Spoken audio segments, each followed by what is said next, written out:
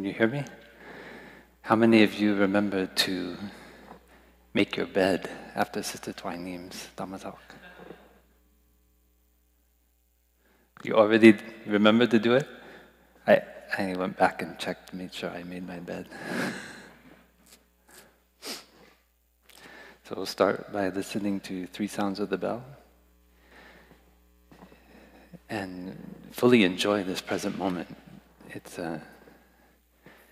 for some of us, the last few hours that we're here in Deer Park, in the Hidden Valley, and we've made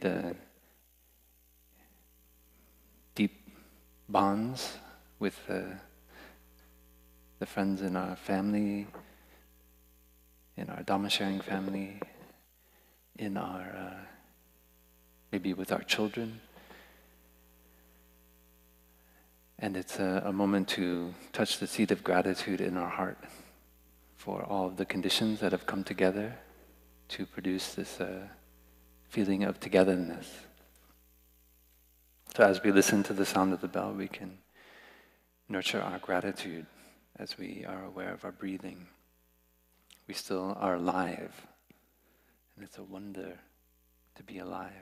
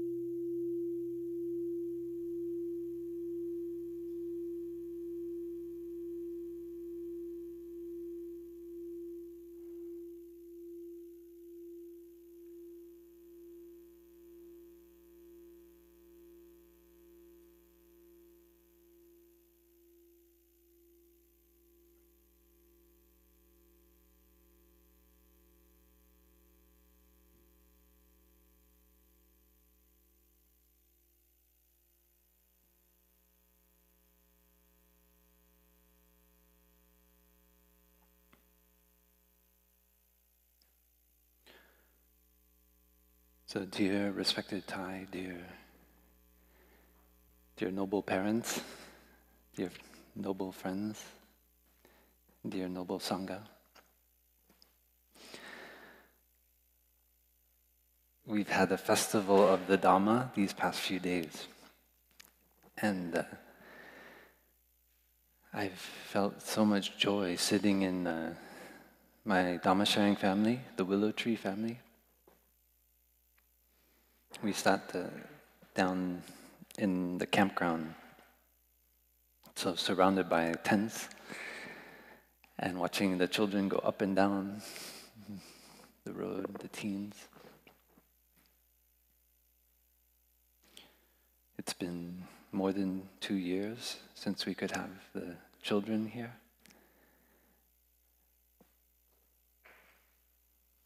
And I think I speak for my brothers and sisters when I say that just seeing the kids running around, climbing trees, going into the bushes, looking in the telescope, running around the soccer field, it brings so much joy. The monks and nuns, we are like the uncles and aunties of all of the children. And in Vietnamese culture, actually, we say go or bak. Even if it's not really our aunt or uncle. I mean, I'm not Vietnamese, but in Vietnamese culture, even if that person is not our uncle or our auntie, they are like an honorary aunt or uncle. And the monks and nuns, we love to play that role, to just, as one parent in my sharing group said, I watched the monk and he shared with my son. I've told him that many times, but he came up to me and he told me, Daddy, do you know about this? I just smiled, I didn't say anything. Yeah. I remembered all the times I told him that, he didn't listen to me. But somehow when the monk told him, he could get excited about that, about mindful breathing, about stopping.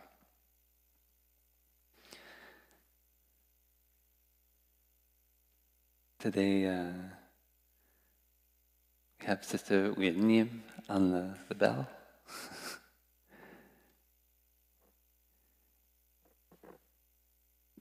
Sean có thể chia sẻ một chút về con đường của Sean? Phải không? It's okay. You know, in 2005, our teacher went back to Vietnam. And that was the first time I ever went to Asia.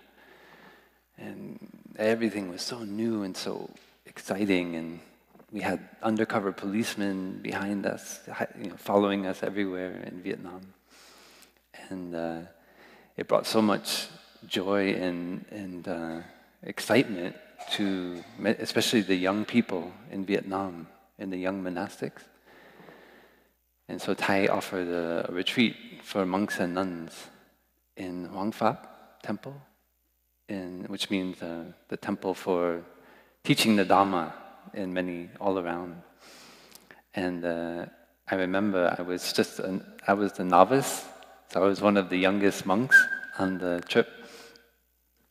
And in my monastic sharing group was Sister Uyển. I don't know if she remembers, but and I remember when she shared about how she had to go out of her temple and take many trains and find people to help her so that she could make it there to Hoang Pháp temple, so she would have a chance to meet Thai and the Sangha.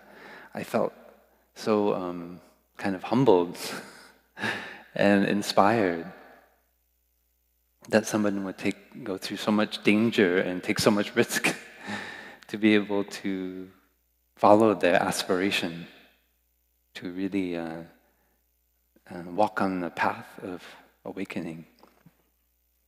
And I always remember that story of my younger sister and how she felt inspired to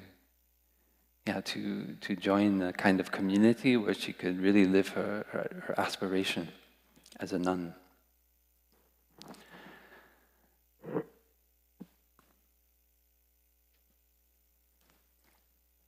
There's a calligraphy of Thai, our teacher, that I want to share with you.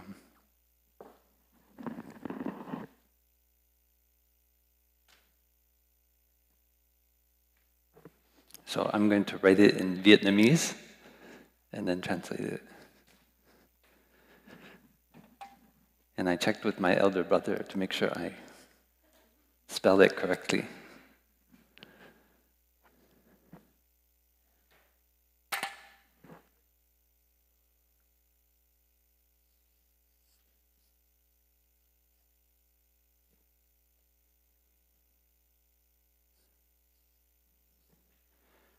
Đã có đứng đi rồi.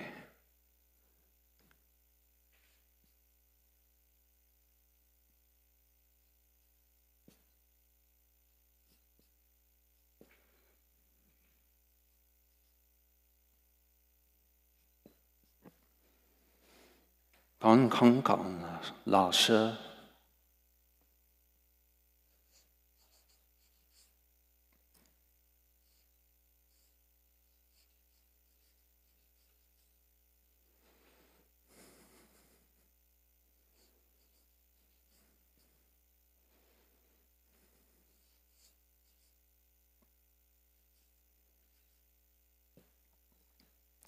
I remember that this calligraphy was in the Dharma Nectar Hall of Lower Hamlet in Plum Village when I was a novice, and that was before we built the new Assembly of Stars meditation hall. I think it was one of the first big new halls that they built in Plum Village. And so at that time, I didn't know almost any Vietnamese, and I remember sitting there in formal lunch many times and looking at this calligraphy and trying to understand, what does it mean? So it actually took me quite a while, because I didn't ask anyone.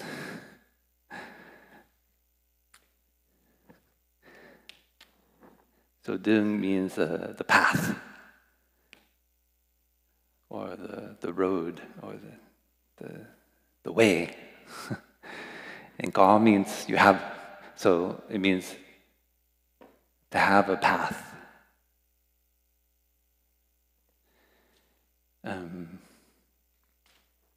It's a great honor and a privilege and a gift to have a path. Many of us don't have a path, and that's why we feel so lost and fearful. That's why we have so much anxiety. We can remember when we are just a child and we maybe lose our mom. For me, it happened when I was at the, what do you call it? Like the county fair. I grew up in Connecticut, and there was every year at the Catholic church in town, they had like a big fair with Ferris wheels, and sometimes people brought animals, and there are many things. You could buy cotton candy, popcorn. And I remember that somehow in all the people, I lost my mom. I was maybe 6, 7 years old. And actually, I have a reputation in my family for not getting lost, but purposefully getting lost.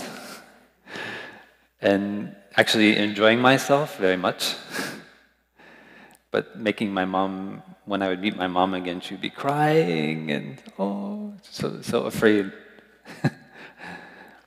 But I also remember that time, feeling anxious because I wanted to find my mom. And I met it was a teenage girl. So maybe I was 7 or 8, I can't remember exactly. And she came up. I was by myself as a 7, 8-year-old, and she came up to me and she said, "Oh, you're so cute." And I remember being so confused because I was a young boy, and I never had a woman, like, for me she was a very attractive older woman. And that had never happened to me before. Nobody had come up to me and say, "Oh, you're so cute." And I had just been experiencing in elementary school the whole thing about girlfriends and, "Oh, is she your girlfriend?" This is like 4th grade, 5th grade.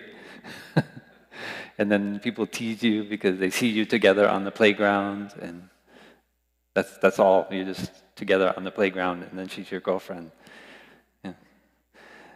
And I remember being so confused inside of myself when she said that. I didn't know what to feel.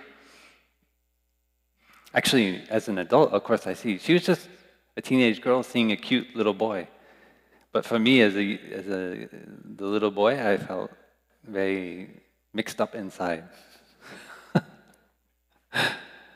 So actually, I had some anxiety, and I remember after that going around and thinking, because I'd experienced these emotions that I'd never experienced before. So I wanted, of course, to find my mommy. Right? Mom is a refuge. And I saw that happen with many of the children this week. When they get confused, there's too much chaos, like especially when Brother Phap Yung creates too much chaos. then maybe they run back to mom. Okay, Brother Phapyung is too much chaos. I need to find mommy. And so I felt in those moments like I didn't have it. I lost my way. I'm lost. Which way to go? I want to go back and find my mom. And as I grew older, I felt more bold. And sometimes I would go with my best friend and walk in the forest.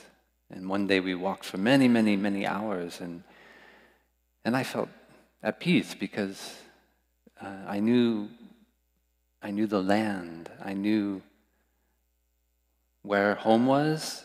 And I knew even though I was many miles away from home, I knew how to get home. I knew the path home. And when my friend Dave and I, when we came walking back, we came to my road, and we must have been gone for 3 or 4 hours.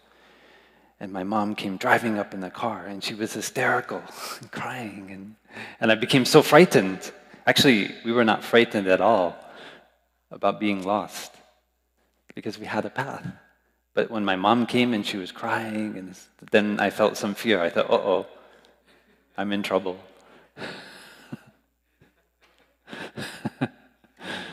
But I didn't feel fear because I knew my way home. I knew how to get home because I understood the geography around my house had become part of my mind, the landscape of my mind.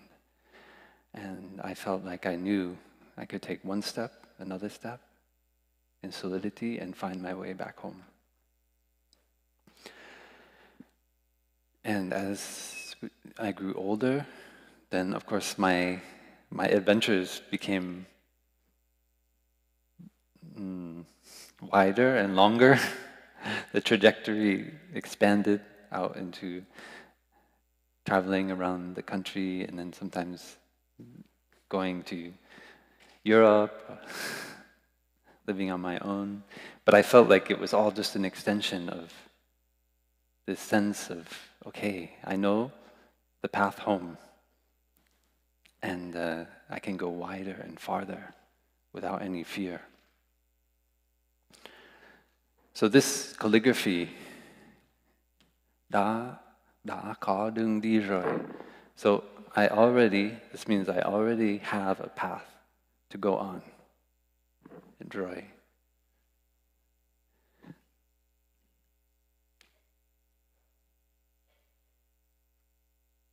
It's not just any path, it's a path that we walk. Kon Dung Di. And the second line is, so I don't have any fear or worry. This is like worry, and this is fear. La, Sha. And this is anymore. I don't have it anymore because I have a path to walk on.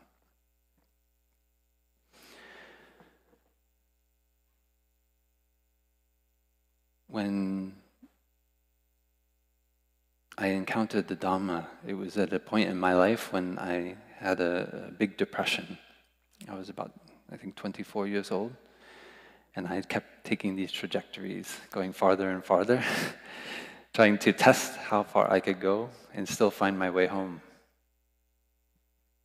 And then I separated with my partner, and I came back to the United States, and I felt lost. I found my way home. Actually, at that point, my parents had gotten divorced, and my mom was living in a new house in the town next to where I grew up. And so even the house was different. It wasn't home somehow. And I found that I couldn't be my mom's little boy anymore, living in my mom's house. In her mind, I was just a little boy, somehow, that had left one to go to college 8 years before. But I knew that, I saw that, okay, this is very difficult. Somehow that doesn't correspond to my experience anymore.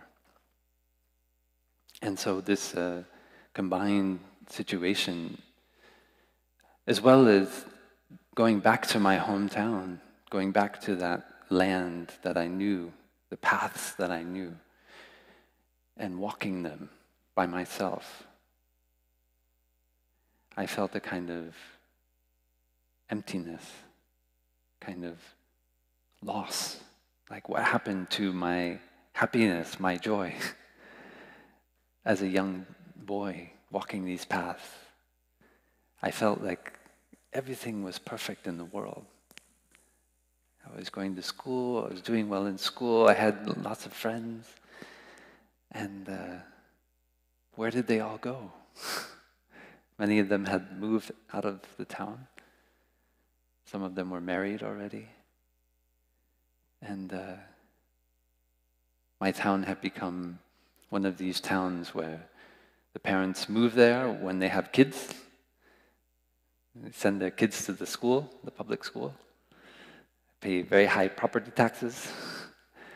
And then as soon as the kids are out the door, they go to Florida or Southern California or something like that.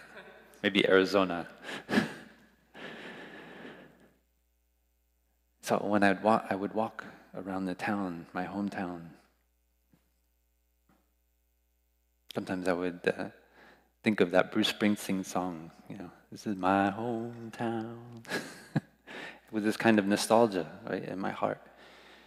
And I would say, where did my joy go? Where did my happiness go?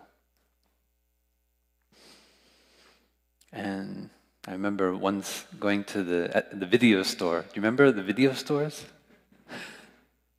Whatever happened to video stores? We had a video store in my town, and one of my classmates was working there, selling videos. I was like, oh, one person I know, still there. There was the ice cream shop right next door, where we used to go after soccer games or after a running meet, a cross-country meet. And even the family that owned it was one of my classmates. Her family owned that, and they had sold it to another family. And I saw on the walls of the ice cream shop all the pictures from our prom, from like the good old days. Here I am, like 25 years old, thinking about the good old days. Yeah? And so all of this reminiscing and feeling of loss kind of pervaded my consciousness. And so I desperately was looking for the path home. I was physically home, but somehow the physical home didn't feel like a home anymore. It wasn't these kind of halcyon days of past that I remember.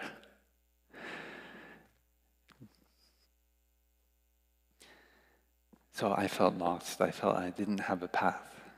And I needed a path. I desperately needed a path to find my way home.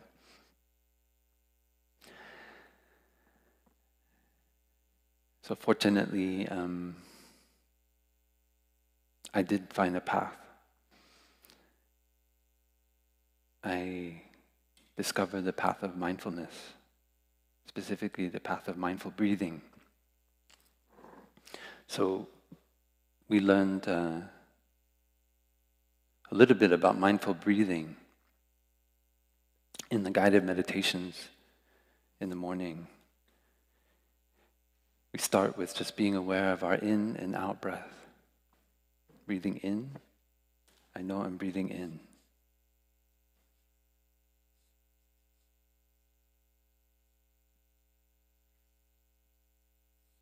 Breathing out, I know I'm breathing out. You listen to the sound of the bell and enjoy your in and out breath.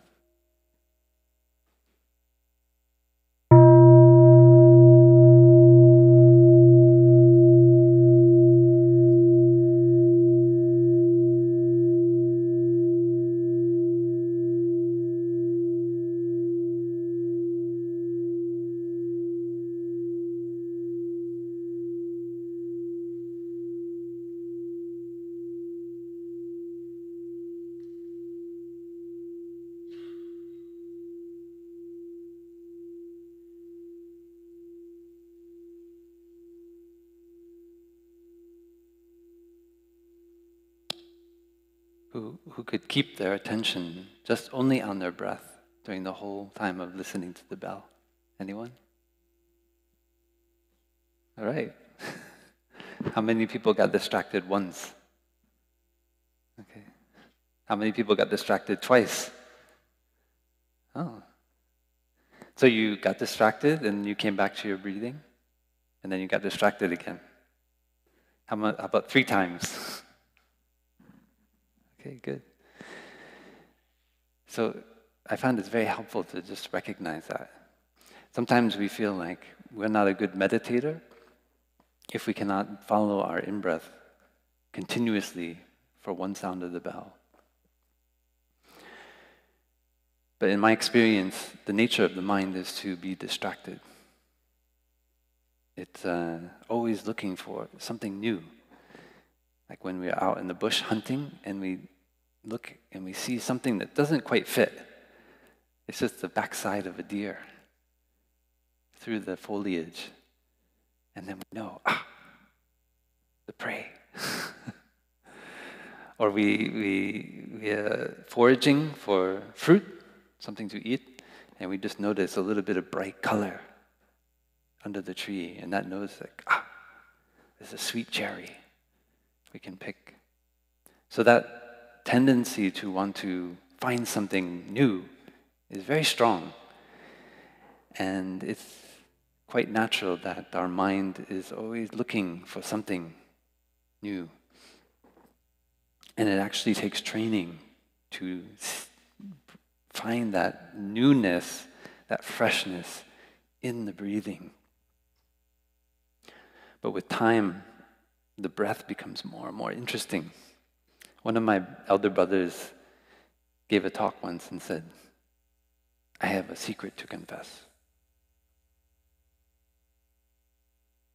I have a lover. And we're all like, oh my God. He's a venerable monk. He has a lover. He's admitting in front of the whole Sangha. There are many hundreds of people there in Plum Village. And he said, I'm in love with my breathing. And we're all like, oh. We wanted to know who it was. And like, oh. But I love, I've shared that story many times actually, because it reminds me of the beauty and the freshness of my breath. That many times when I may think I'm being mindful of my breath, I'm actually just mindful of my ghost breath. In neuroscience, we can talk about, kind of phantom or ghost experiences. For example, many times when we eat a tomato, we don't eat the tomato like we're first eating a tomato. We have our memory. As soon as we see the color of the tomato, we think, oh, this flavor, this texture, this amount of liquid. And so when we start eating the tomato, we're actually not eating a real tomato. We're just eating our perception that are already there of the tomato. Maybe the first instant of biting into the tomato, we have some direct sensation. But then as we continue to chew, we're not chewing a real tomato. We're just chewing a phantom tomato. So the same is true of all of our senses. So we have to be careful as meditation practitioners not to be mindful of our phantom breathing. Because the phantom breath is very boring. Oh, it's just a breath. It goes in and out. It's normal. Let me think about something else. Something new, something exciting. Like, what's he gonna say next? But if we come back and no longer lose ourselves in that kind of ghost breath, but see directly what is going on with this breathing. Like, what is this doing? What does it feel like in my nose? What does it feel like in my trachea as it goes down, filling my lungs? All those capillaries in my lungs being nourished by the oxygen in the air. How does it feel to have that oxygen transported by my blood along my veins, my arteries, out to every cell in my body, producing,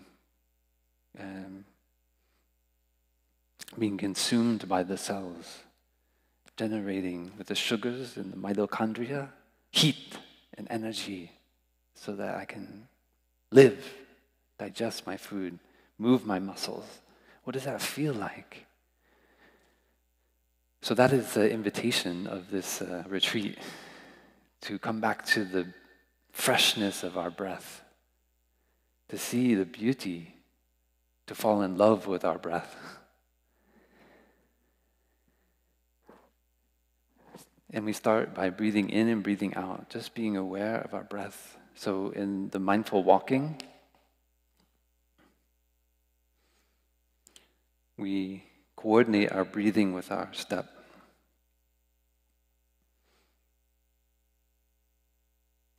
Our teacher went through a deep depression as well. He was a very popular Dharma teacher in Vietnam. Many young people came to him.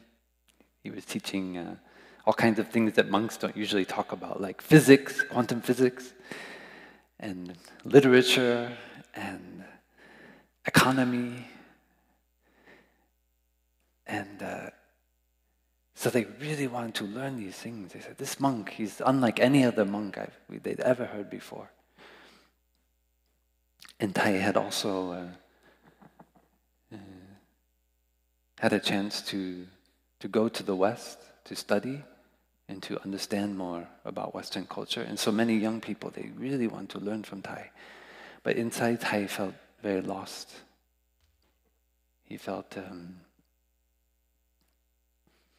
that the war in Vietnam, which was caused by so many forces outside of the control of the country, of the people there, he could not see an end to that war. But he wanted to give hope, to inspire the young people to act, to go out to villages, to help, to teach the children, to build sanitary toilets, to bring medicine. But in his heart, he knew that for every step they took forward, sometimes they would put 2 steps back. And so he felt a kind of despair coming on him. And he often said that despair is the worst thing that can happen to a human being. But fortunately, he discovered the Mindfulness of Breathing Sutra. And he said that day was the happiest day of his life until that point. Because as a young monk in Vietnam, he didn't learn about mindful breathing. This simple practice of just being aware of the breath. This vital life energy which is coming in and out in every moment. Just learning to direct his awareness to the breathing and maintain it there over time suddenly allowed him to come out of the abyss of his depression, come back to life. His thinking found no way out, and yet somehow, with mindful breathing, there was a way. He found a path. So for me, in that moment when I felt so lost in my life as a young man,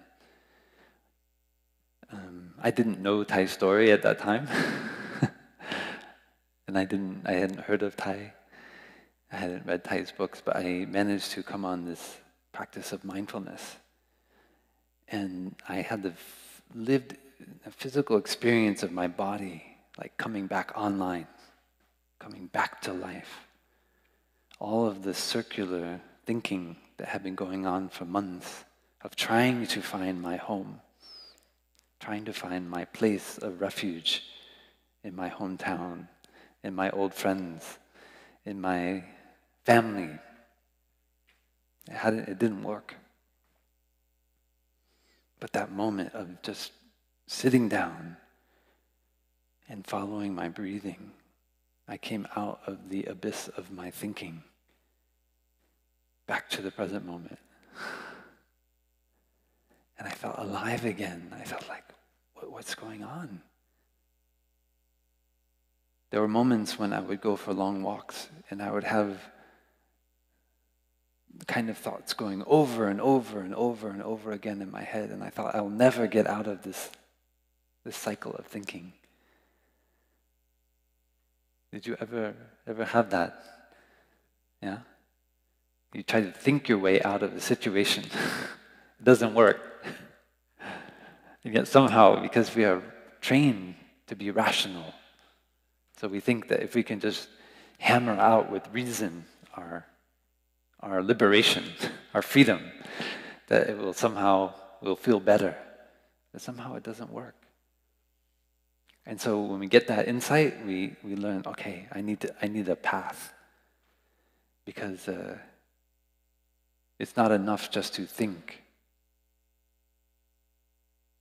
It's not about solving a problem. Maybe we're very good at math. And in school, I loved math, calculus, making proofs. And I think, I can do that, but I can't. How do I learn to be happy? It's not enough. But suddenly, just with the simple act of being aware of my breath, I could come back to life. I could see the wonders of life again. And then I could start to embrace my suffering. The suffering of my parents' divorce, the suffering of hurt relationships,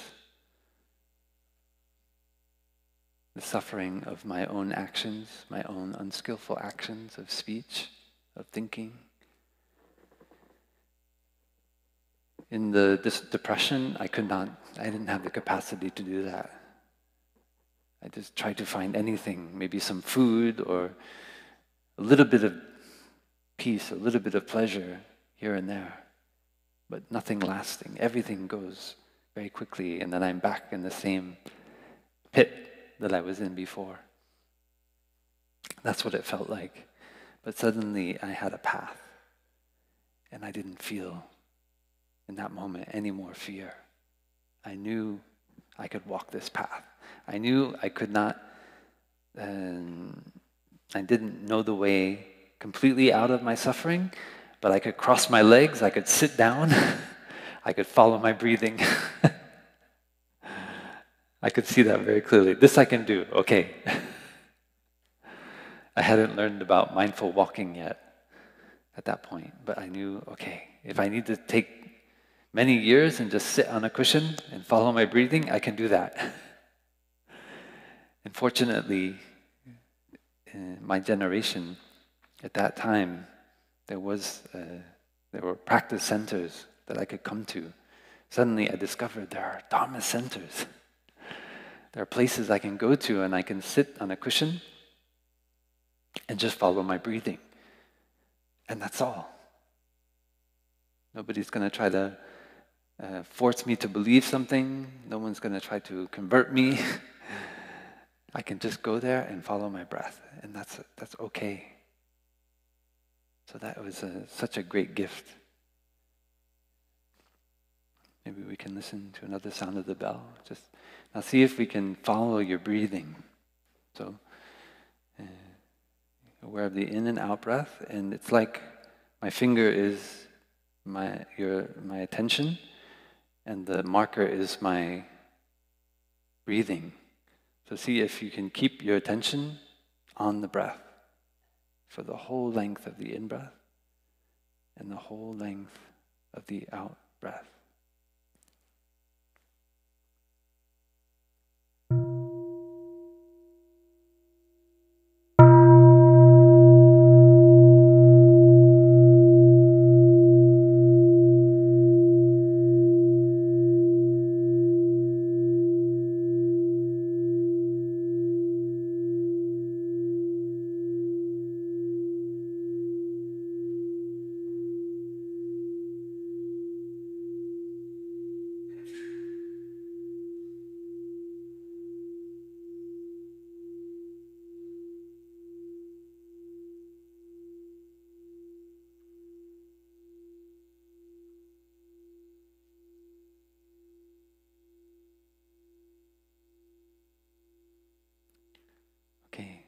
How about now? Who could keep their attention on their breathing the whole time? Okay. How about who got distracted once? Who got distracted twice? I got distracted twice. At the beginning, I suddenly thought, how much time do I have left? And then toward the end, I thought, what will I talk about next? But each time I came back to the breath, you see? So I have more compassion on myself. I used to get frustrated if I could not maintain my awareness of the breath for the whole time of breathing. But now I have more kind of kindness towards myself. I recognize it's the nature of the mind to be distracted. But I know that right away, I can bring my attention back to the breath. Gently, without forcing it. I just guide it back. It's like when we're walking on a path and suddenly you end up in the bushes when you're not paying attention to where you're walking. Did that ever happen to you? You're just walking and you're like, oh, how did I end up over here in these bushes? And you feel them kind of like against your face, and maybe you get a little cut on your head. And so that reminds you to go back onto the path. But when we have an obsession, when we are caught in desire, then we just keep barreling through the bushes, and we get cuts and scratches all over our face and body. But we just follow this kind of, it's like a high-speed train of our mind, of our thinking. I remember there was a man who came to Plum Village when I was a young monk, and he was from Holland, and he really loved the practice. But sometimes, like I recognized in myself, his way of practicing mindful walking, I could see in his mind he was like one of those trains. Like you could not stand in front of him because even he's going very slow, but the control was so strong. It's kind of tight. And so there's something not very light and free about his way of practicing walking meditation. And I recognize that in myself. There's some part of me that's like that. So I try to look at Thai and see the lightness, the freedom that Thai has when he practices walking. Thai's energy is very free, and he enjoys the trees. Sometimes he puts his hand against a tree. So I practice to do that too during walking meditation. Sometimes he just stops and enjoys the sound of the bird. So we're not too tight. The Buddha once gave a teaching to a monk who had been a musician. He played a kind of like a lyre or something like that, a stringed instrument. And that monk was having a lot of difficulty on his path. And he told that monk, if I tighten the string on the instrument too tight, will it sound good? And he said, no, it will sound very tense. You might even break the string. And the Buddha said, well, what if I turn it too loose? Will it sound good? And he said, no. If it's too loose, it will just flap around. It won't make any noise. So you have to tune it just right. So a lot of the practice is not holding it too tight, but also not too loose. Finding this balance in our way of walking, in our way of breathing. People reported to us in the past when we'd have retreats that our friends who are in the Order of Interbeing, they wear a brown jacket like this. Somebody said they're like the Dharma police. They're always telling me what to do in the retreat, like to walk more mindfully or be more quiet. And so they came to the monks and nuns and they say, please, can you talk to the... So sometimes even we could be a practitioner for many years. We hold too tight to the form of the practice. So it means we need to loosen up a little bit. Thai always reminded us that there's nothing higher than brotherhood and sisterhood. Not even if Buddhism gets in the way of brotherhood and sisterhood, then we need to let go of Buddhism. So I have often tripped myself in that area where I felt like the community needs to be more formal in the practice. And that hurt my relationship with my brothers and sisters. So I learned the hard way, and I continue to learn, like how to find the balance, how to tune the string just to the correct tone. And I do it by listening to my brothers, to my sisters. When I say something or do something and it makes them suffer, then I really listen deeply. And I say, okay, how can I adjust? And I turn down the peg a little bit so I can tune it better. I used to just feel like, oh, what's the use?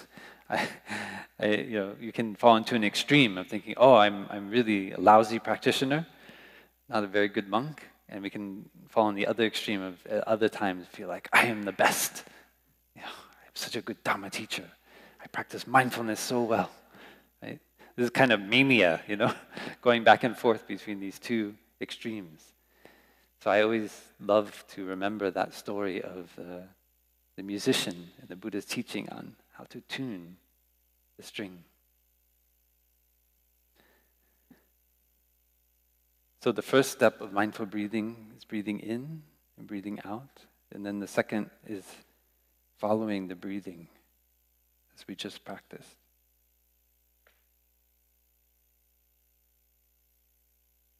Following the in and the out breath. This is how we develop concentration.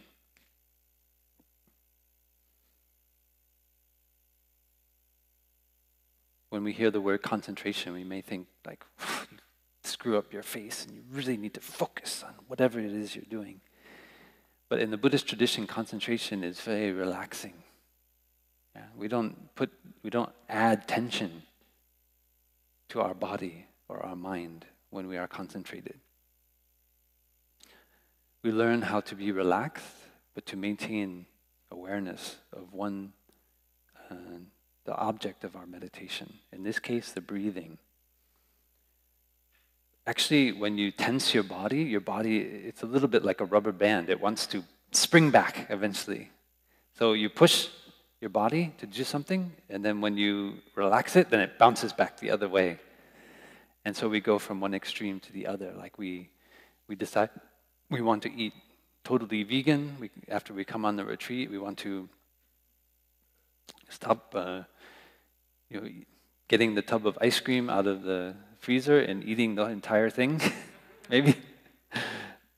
And so we do everything properly. We come home and we're going to have a bell in the kitchen, and everyone's going to practice beginning anew once a week. And we have that kind of aspiration.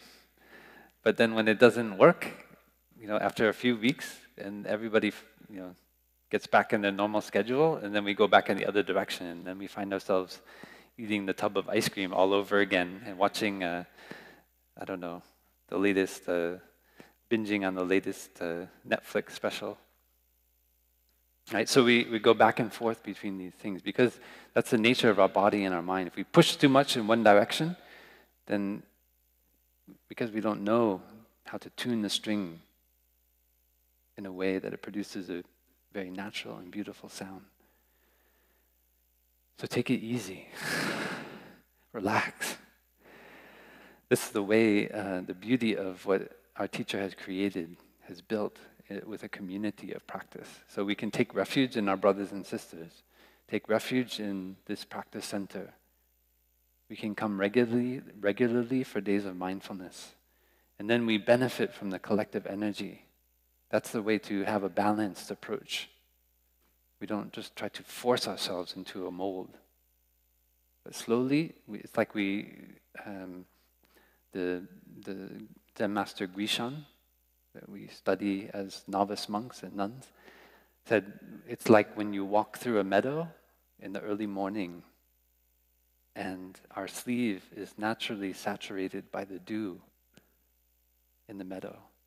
That is what happens when we practice in a sangha, when we're in a community. We don't have to make a great effort. We don't have to go find a hose and spray ourselves. We just walk through the meadow and naturally the dew penetrates our sleeve. So going in the sangha, in the community, we are penetrated by the Dharma, by the path. We know the path. We are walking with brothers and sisters, and nobody's perfect, but together somehow we are in the stream of the practice, and we know the direction to go in.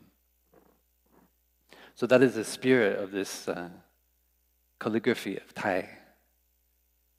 When we look around ourselves, we already see there's a path.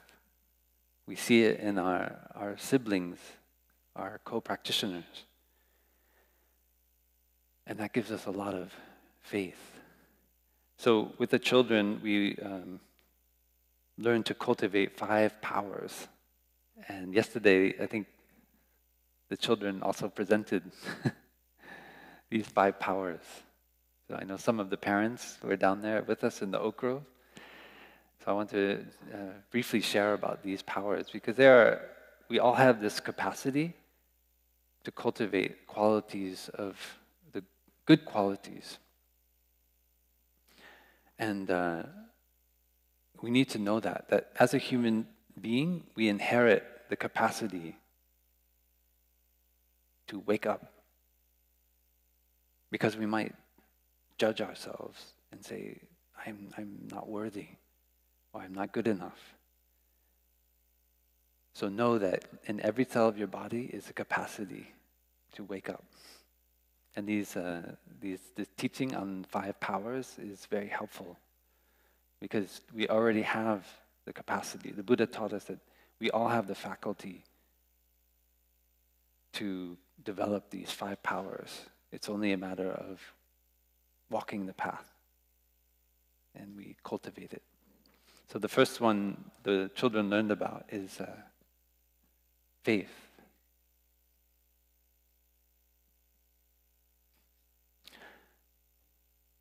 Shraddha in Sanskrit. So it's not blind faith. It's not the kind of faith where we just believe in something. This is a faith that comes from walking on the path. When you drive to work for the first time, you don't know the way, so you put your faith in maybe Google Maps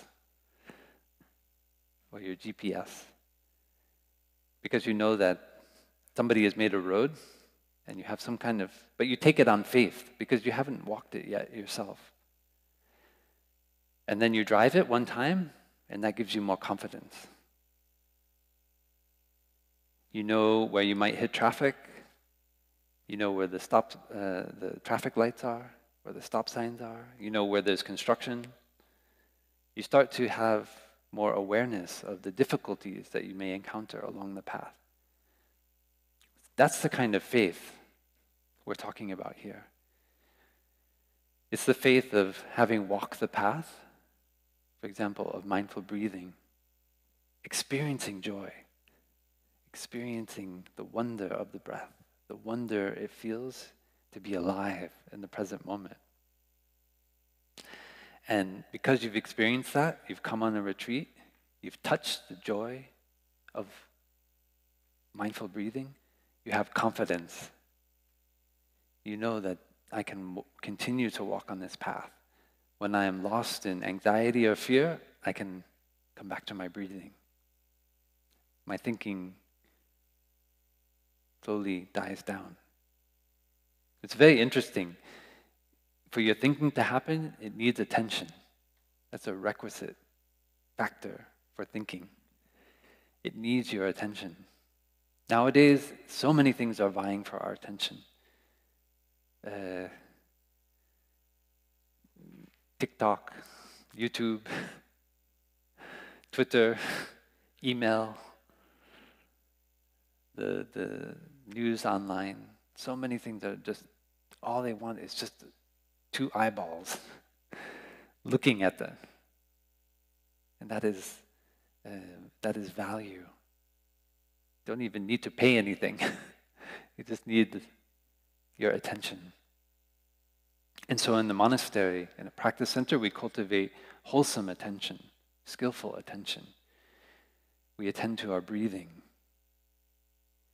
And we get confidence, we have faith.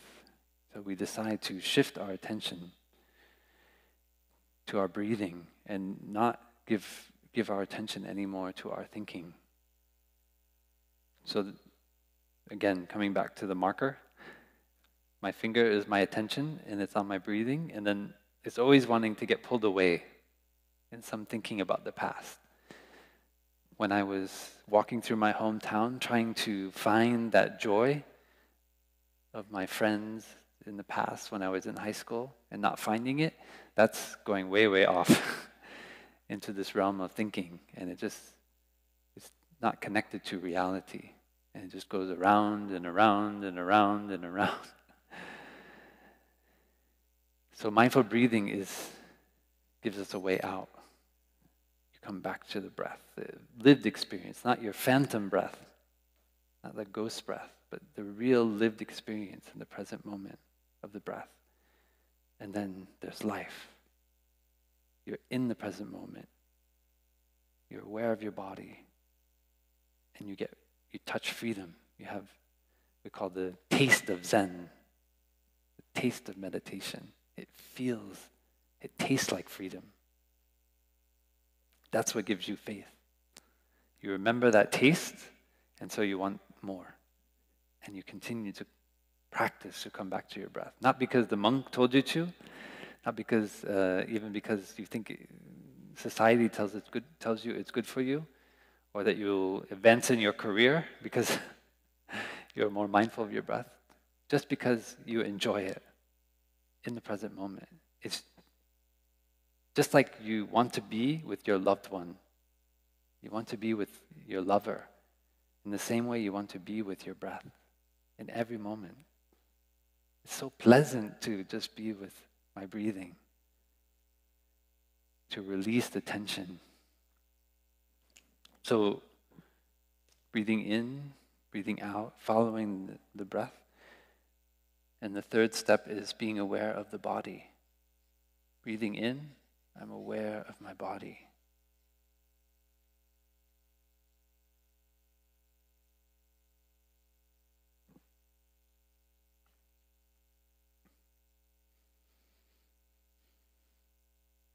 I know here at Deer Park, I help with some communication from the monastery. So sometimes I've learned in the past year to use Instagram and sometimes Twitter, and but I try to really be aware of my what I'm doing when I put a post of a photo or luckily we have Kenley who's helping us here, a Dharma teacher, with most of that, so I don't have to do too much. I can just send him the photo. But I know that it's so easy to forget entirely that I have a body. Scrolling through Instagram photos or posts on Twitter or the news, we are so lost. We think the world is in there. It's not right here. And Tai reminded us, we can forget entirely that we have a body. So this simple practice of breathing and being aware of our body reestablishes our sovereignty. We are no longer lost in this imaginary world that's behind the screen. We are back in this lived experience. There's hundreds of thousands, millions of cells in our body, and they're all transmitting, communicating to us all kinds of information about the state of our body. We cannot say that this body is one thing. It is an aggregate of millions of human cells, bacteria, the biome, all kinds of parasites and viruses and phages. And they're all coming together in this body, but we're not aware.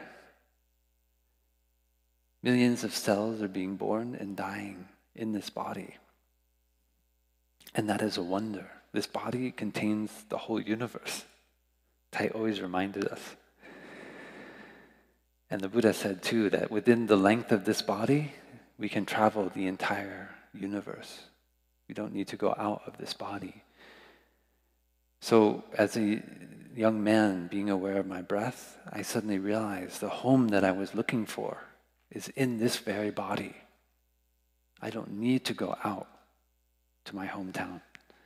I don't need to find my place because the path is in the lived experience of the present moment. In this moment, I find my home here and now, and I don't have any more fear. It doesn't mean that fear won't come up again, because it does, but I know what to do because I have a path. The path of mindful breathing, the path of mindful walking, the path of being aware of my body. And being aware of my body, I feel I can relax. I let go of the tension in my body. I relax the body.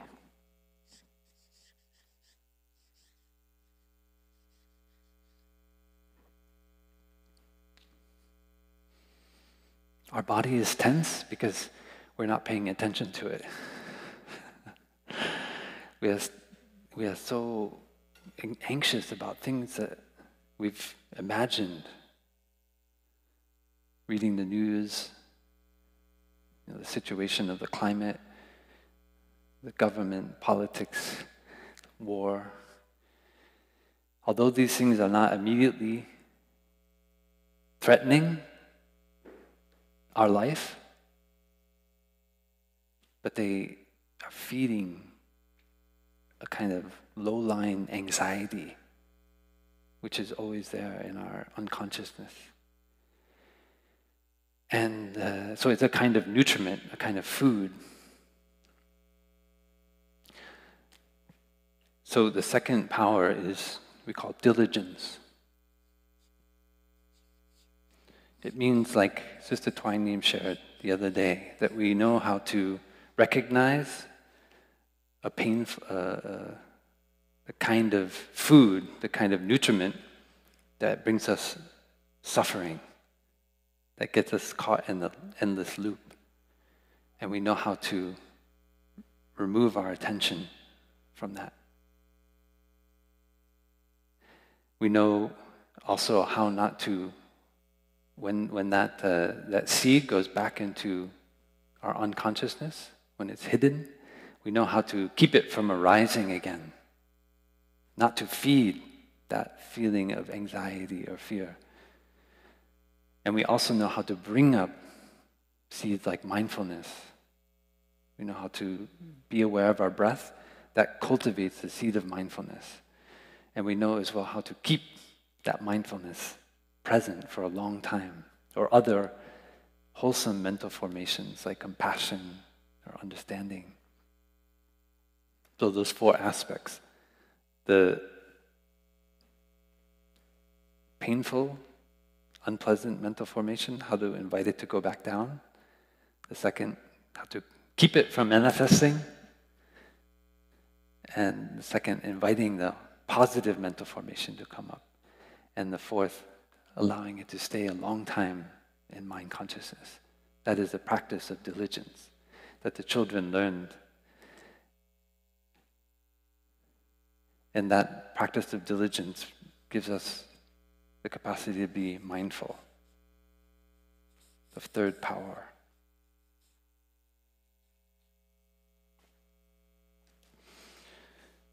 Mindful of our body.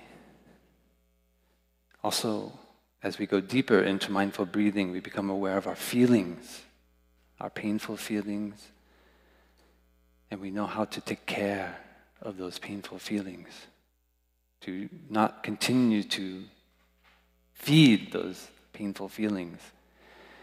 Because with our attention, we are feeding our difficult mental formations. So mindfulness allows us to be aware of that process of continuing to get caught in the cycle of anxiety and fear, and to come out, come back to the present moment, come back to this wonder of the tweens coming into the Dharma hall. So we have faith, diligence, mindfulness. Do any of the tweens remember, what is the fourth power? Banana, that's right. Because Sister Banana was teaching them concentration. So banana has become the word for concentration. So if concentration is too long for you, just remember, banana.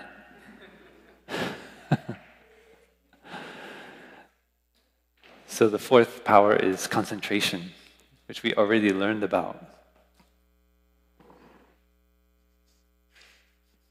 Learning to, in a relaxed way, to keep our attention on our breathing. And there are many kinds of concentration. Actually, this retreat is too short. So I wish we could go into more detail about it. There's concentrations on emptiness, concentration on signlessness, on wishlessness, very deep concentrations which allow our mind to pierce the veil of delusion in our mind, in our imaginary thinking, and become free.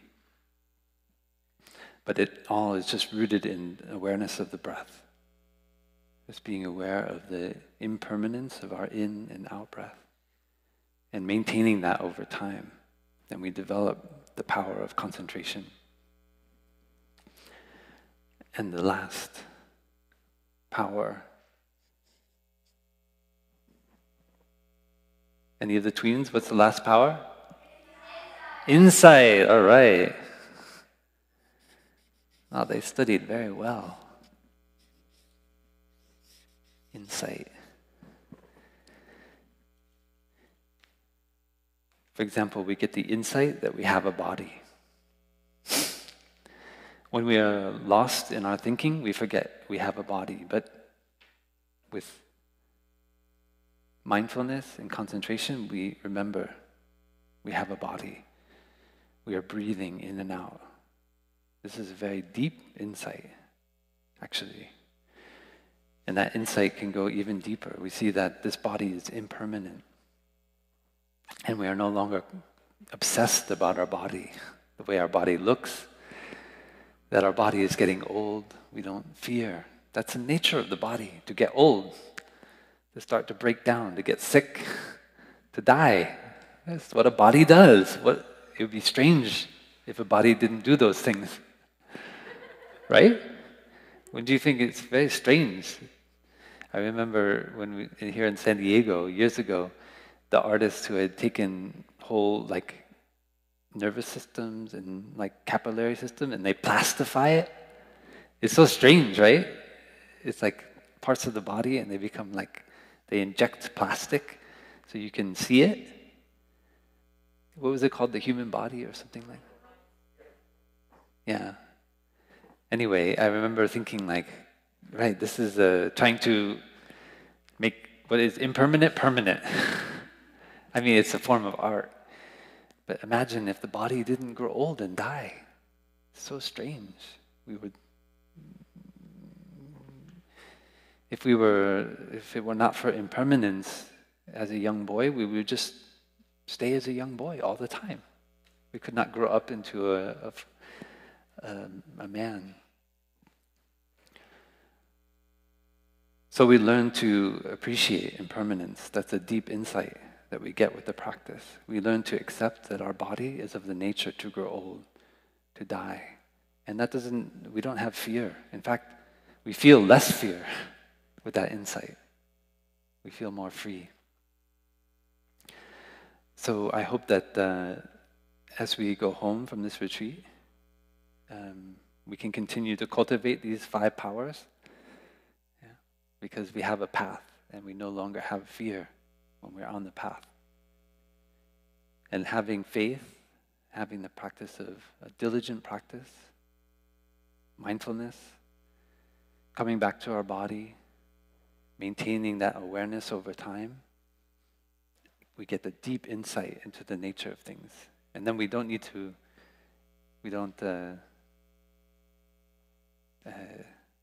worry about the meaning of life. Because the meaning of life is right here, right now, in every moment. Thai taught us many times, if you want to know what happens after death, you have to ask yourself, do you know what's going on right now? Because if you know what's going on right now, which is birth and death, we are constantly being born and dying, every moment. I'm not the same person who started giving this Dharma talk. You see, this change is always going on, always happening. Cells are constantly being born and dying. Thoughts, impressions, emotions are manifesting and then hiding themselves over again. And with mindfulness, we become aware of that. So we don't have fear about what happens after death. We see that birth and death are going on in this body right now. And we learn to expand our capacity to be aware of that, to be aware of what's going on in the present moment.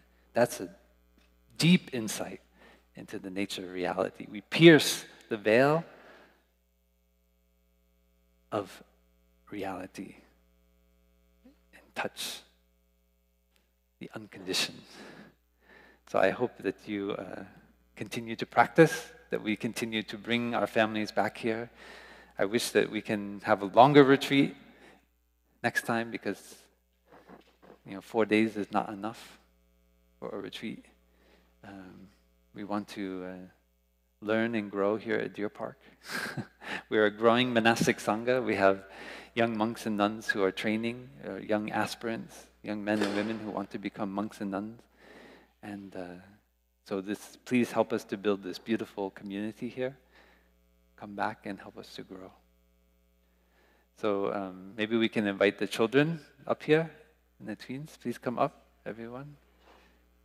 We can... we have a song we like to sing to celebrate our togetherness and overcome our fear of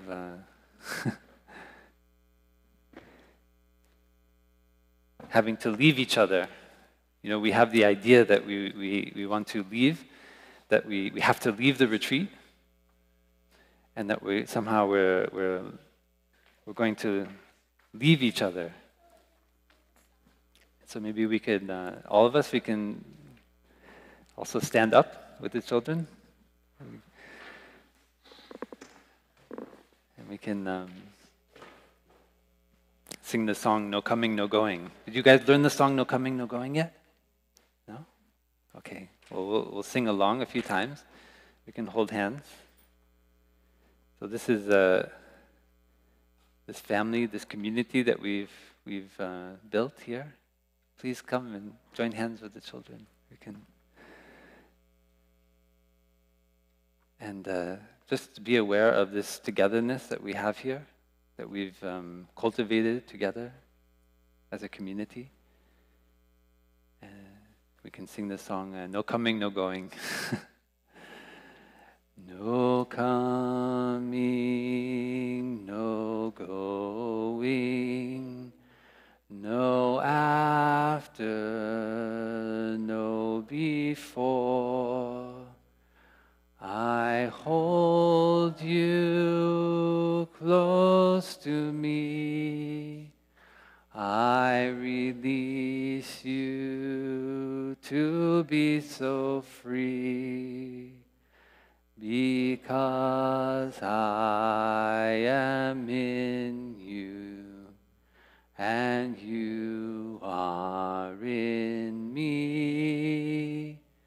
Because I am in you, and you are in me.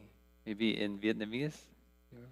Không đi đâu cũng không cần hết, không trước cũng không sau.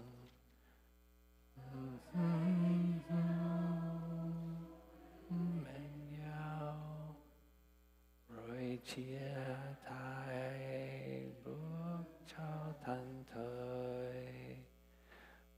Khói vì chúng ta đã đón nhau rồi từ lâu. Bởi vì chúng ta sẽ có nhau hòa mãi sau. So maybe we can invite the organizing team to come up.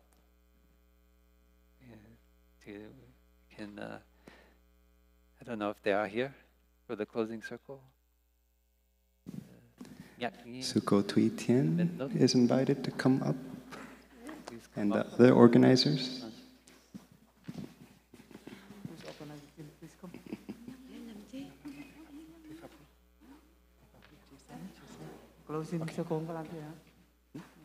Maybe we can kind of come to the side and join hands to have a closing circle and offer our thanks and gratitude for all those who've contributed to the retreat.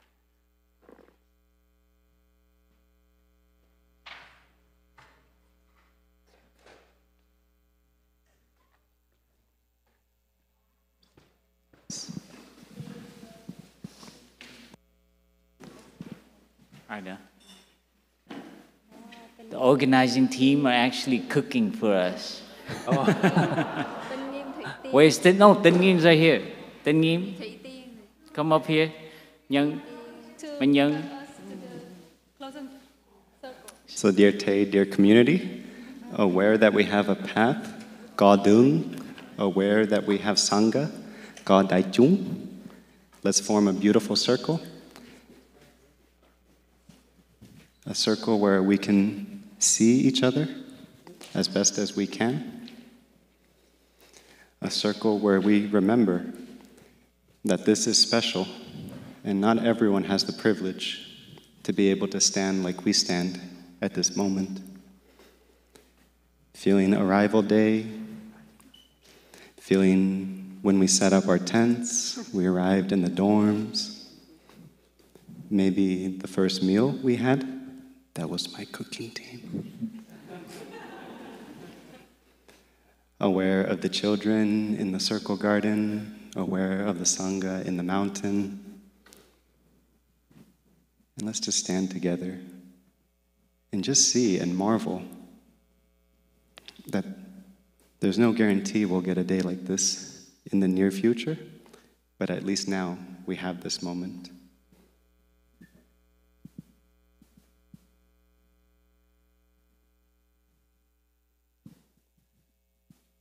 And with that awareness of where we are and where our constellation of family is right now, also aware that lunch is in 5 short minutes, maybe we can share from our heart a few sharings. It doesn't have to be too long. It can be nice and sweet, maybe something that made you grateful, something that you enjoyed about your time here. And to expedite that, I can walk and hand a microphone. Brother Peace on the other end has a microphone.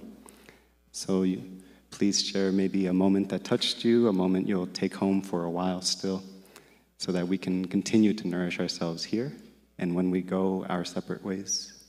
Thank you.